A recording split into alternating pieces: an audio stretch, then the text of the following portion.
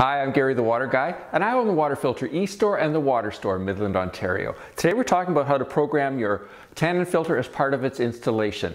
Now, if you want to check our playlist on how to install a Clack water softener, the installation is exactly the same. The only way that it varies is through the programming. When you first plug it in, it's going to flash like this. So then you press set clock, and the hours only are flashing, so up or down to set that. And set clock again, the minutes flash up or down. And again, you're setting the current time in here at this point. So now you go into the other settings.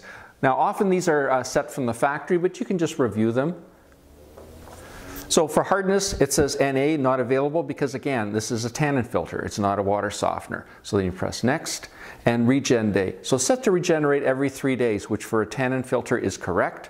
Press next, and so this is the regen time. So the default is 2 a.m., but one thing you want to make sure of is you don't have your water softener, your Tannin filter. If you have an iron filter, you can't have all those things backwashing at the same time. So you have to stagger the times.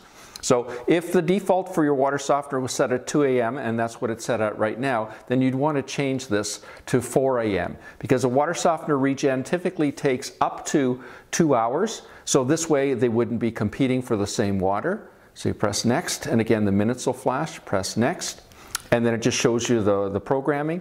And then just go on to video 5C from our how to install a Clack water softener playlist, and that's it. If you like what you saw today, please click the subscribe button. That way you'll be notified about all the new videos that become available on this channel. If you'd like some more information, you can go to our websites, either www.thewaterstoremidland.com or www.thewaterfilterestore.com. And again, I'm Gary the Water Guy from the Water Store in Midland, Ontario. Thanks for watching.